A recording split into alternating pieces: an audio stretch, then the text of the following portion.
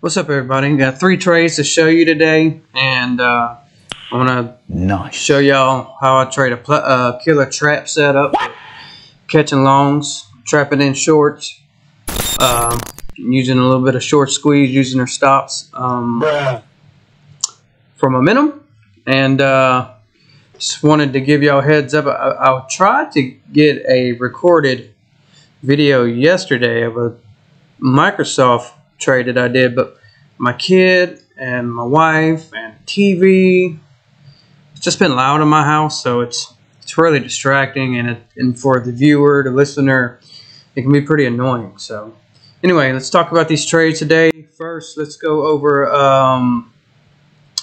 the video. Short in the video this morning.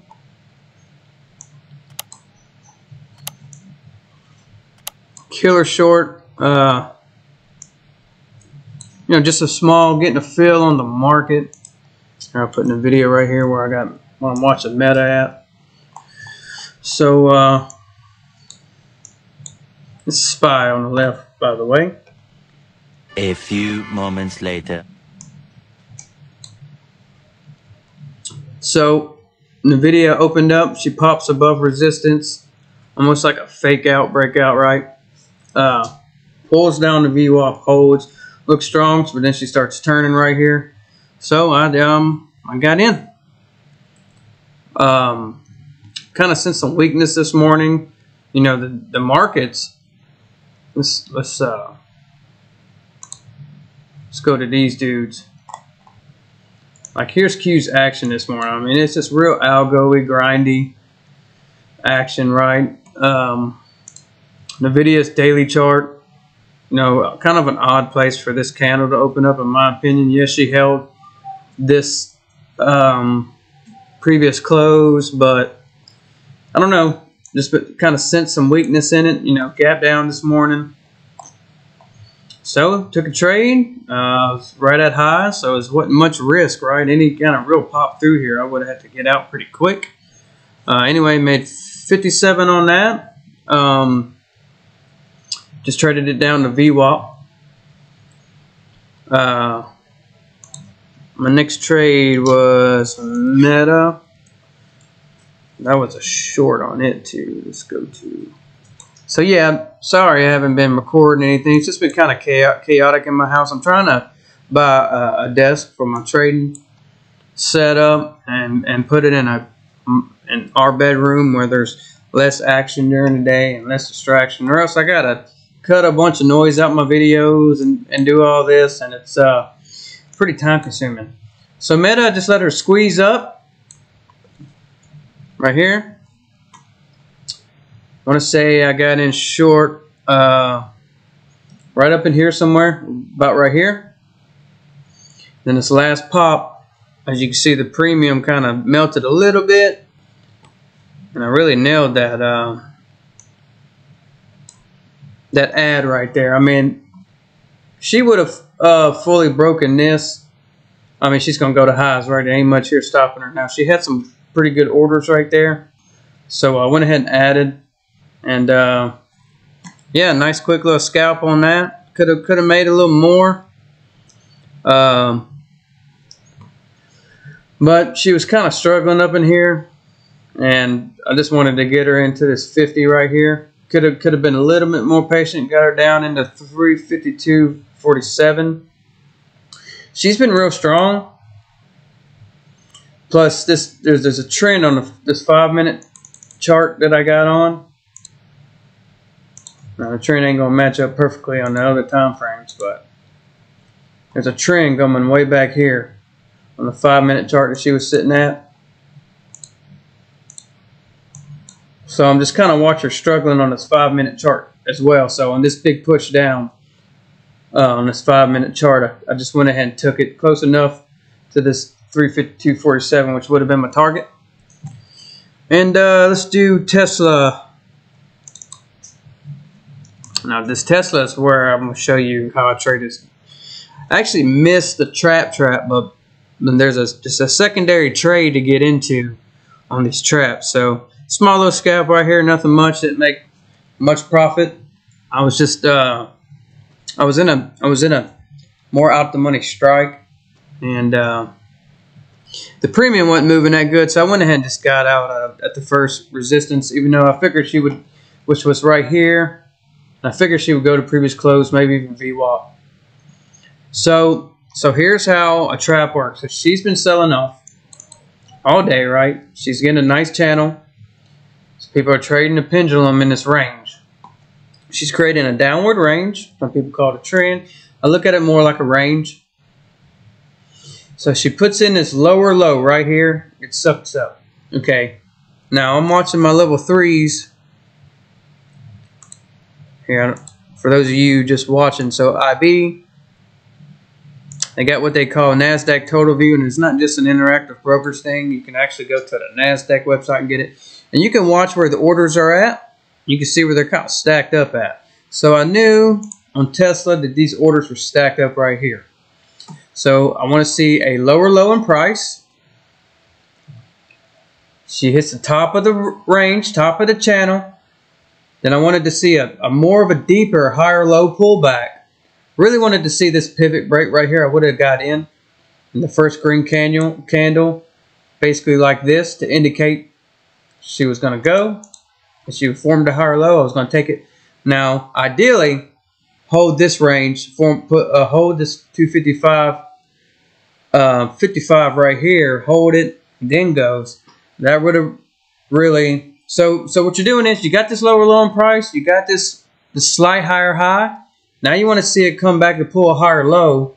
You want to see those shorts get piled up, pile in, and just like it did here, it squeezes them out when you can catch traps like that. And so the secondary trade is if you miss that, because I didn't get the deeper higher low pullback that I wanted.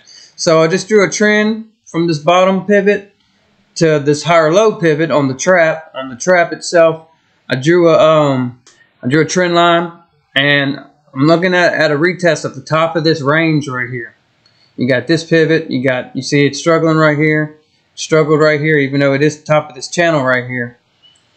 But I got back in this area, plus this trend. This was my risk. It would have broke that, I would have got out. And would have planned on riding at the previous close, but the premium just, it just wasn't moving that good, so I went ahead and got out. Anyway, still a good trade. Made $111 on the day. And also, let's talk about a trap setup on the bear side. So right on the long side, especially when you got a stock that's been selling off, it's close to lows, it's at the bottom of its range for today. Which we don't know that, right? But as soon as we got this higher high in price, now you wanted to pull back, trap in some bears, pull a higher low, and then these stops around here, you're going to have a lot of stop losses that's going to go off in here, and that's what fuels this. So you're basically using their stop losses to fuel the momentum of that move.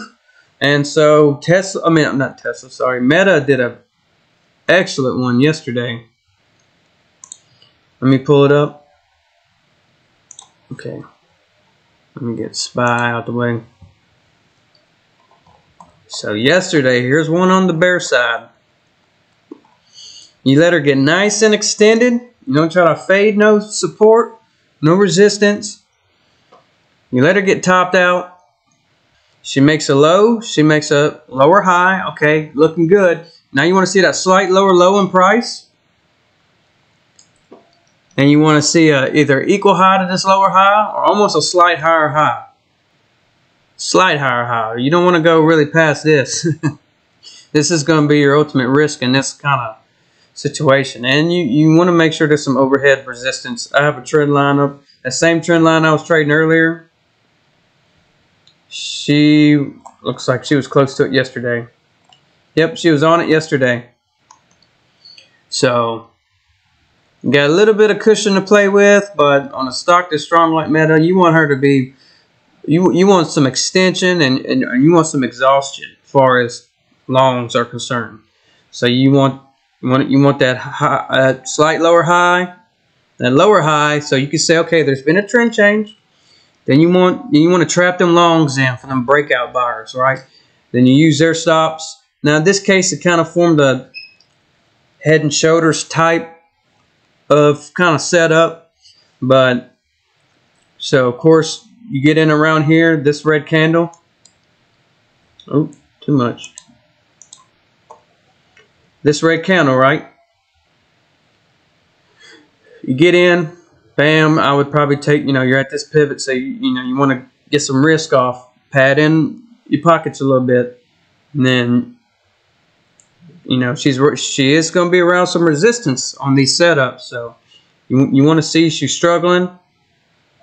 You hold your gun. So at this point, if I'm taking in profits already, then all of a sudden my risk isn't up here no more. It's going to be around my entry, right? Because I mean, she breaks this, she strongly pushes through it. The trade's over with. So don't let a good trade go bad. Anyway, struggling, bam. You want to get it to that VWAP, or at least this low, break of this low, right? So kind of how I look at that. I look at break of pivots and stuff. So anyways, hope you guys like this trade. Hope y'all learned something as far as trap setups, and you got another tool in your toolbox for longs and shorts on traps. Those are kind of my favorite trades. I really like consolidations around resistance and support on stronger stocks. And like say at the open, you got a strong trending stock and it gaps down and holds some support. Let's say previous close or something like that. It tests, and you want to see another try, boom. Kind of the same thing on a weak market. But I know Meta's been strong. She's been on like a 5-day banger meth head, right? Just straight out the gate, just spike. So anyway, these stocks are getting tired, but it's a good way to get into them once they set their high or their low ranges for today, right? So you got defined risk parameters. Now you got a bit of an entry that you're looking at. You're trying to feel if you're long, you're trying to get bears, shorts, stop losses for momentum. If you're short, you're trying to get longs, breakout buyers, their stops for momentums, and you want some real selling or some real short cover. And that's the name of the game. That's what a lot of I think when you see other retail traders on like social media, they don't really talk about that. They mainly talk about flags and different types of patterns, but you don't really hear the psychology behind those patterns. And so it's kind of what I want to do here, like focus on live trades, be transparent, but I also want to get some education behind it. So anyway, okay, so if y'all notice, I do have some IB trades on here. So a friend gave me his link, and they gave me some shares, and that's why my P&L fluctuates. But right now, I'm at about $110 on the day. So anyways, hope you guys like this, and hope you guys learned something. Please like, comment, and subscribe. Do you like the trades? Do you like the trap? Do you trade traps? Do you like the traps? Leave me a comment below. And yeah, you guys have a good weekend. Merry Christmas. I may be trading tomorrow on Thursday, the 21st December. Maybe not. I do like the volume today. The volume was kind of lame yesterday, so I only traded one trade. Microsoft, and like I said, I did try to record it, but it's just too loud in my house. So anyways, hope you guys have a Merry Christmas, and God bless.